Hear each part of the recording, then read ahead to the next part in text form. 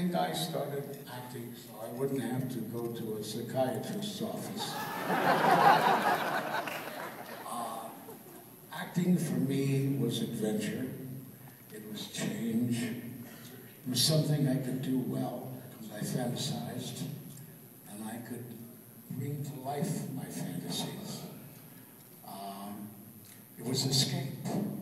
It was escape from reality. And so I chose that.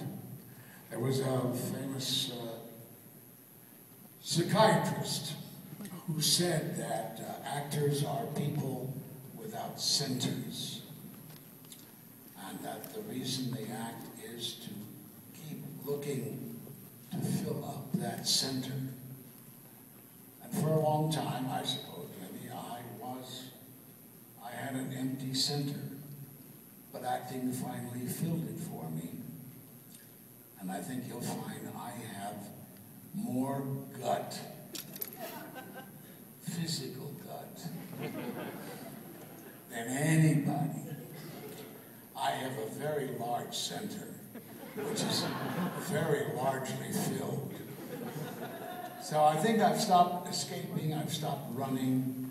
I now think of acting as my craft. And it is the only thing that really means life